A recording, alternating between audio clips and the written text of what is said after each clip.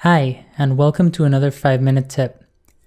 In this tip, we're going to be looking at positioning objects to the position of another object that's already in the scene. So to put things really simply, we're going to be taking a cone, positioning it on the end of that stick, and we're going to be taking a sphere, and positioning it on this end of the stick. Now, of course, we can just go from all of our different views and position it sort of roughly where it needs to be, rotate it into place, but there are a few different techniques that we can look into that would make that a lot easier.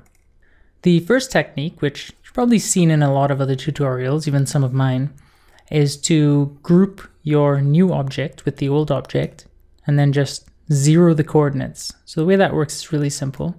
You take your cone and you place it in the cylinder here.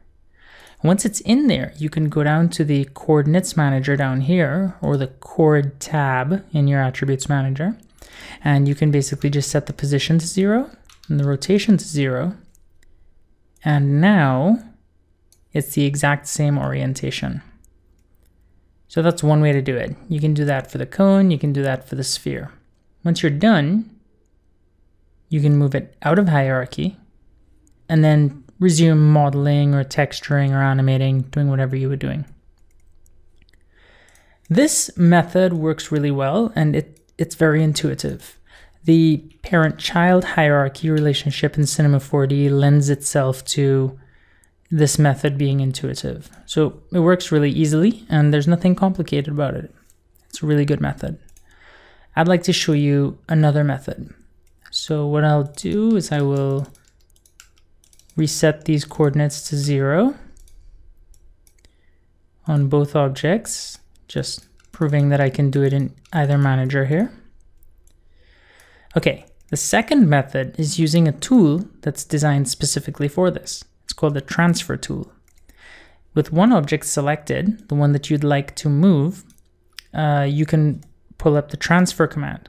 I believe it's under the tools menu, under coordinates. I'm not actually sure where it is. Here we go. It's under arrange objects. The way I usually access it is by pressing Shift C and then typing transfer. What it does is it gives you a sort of different cursor, and you can hover over the object you'd like to transfer to. So if I have the cone selected and I select my transfer tool, I can hover over this cylinder and click it. You can see really faintly that the cylinder has moved to the position of this, the cone has moved to the position of the cylinder. You can also toggle on and off rotation or the different axes of position. So it's a very flexible, very powerful tool. It's also really quick. You can just select an object. You can say, I want to use my last tool. I'd like to transfer it there, and then you choose your move tool and it's done. That was actually a lot more quick than moving it into the hierarchy and then zeroing the coordinates. So that's what I actually consider a better method. Sometimes when you'd like to transfer your object, you can't actually click the object you want to transfer it to. There's an option for that as well.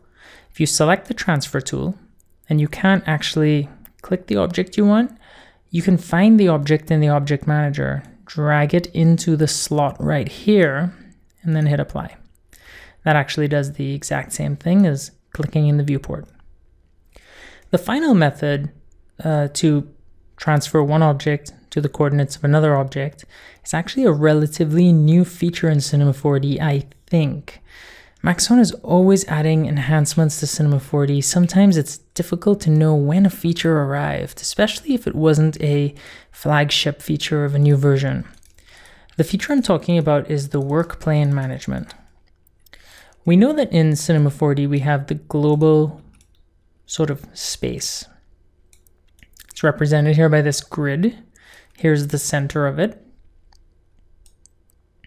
If I want to move this sphere back to the center of the workspace, the global grid, if you will, I can just set its position to 0. I can hit apply and it moves there. Now, technically, it's actually moving it to the world 0, but because it doesn't have a parent the world is its parent. So relative positioning doesn't really work if there's no hierarchy. Now, how do these work planes work? Well, the easiest way to demonstrate that is by using a torus, in my experience. If we create a torus, we can see that it gets created on the ground as if an inner tube were laying on the ground. Fair enough. Let's delete that. Over here, there's a work plane buttons. This top button is what we're going to be focusing on.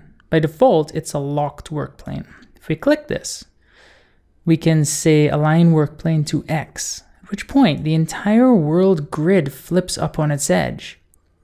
And just to prove that the world has changed, if we create a torus, it's now created on its side.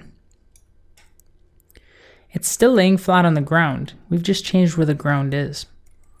The default is to align it to Y, which is what we had before. Now, why does this matter?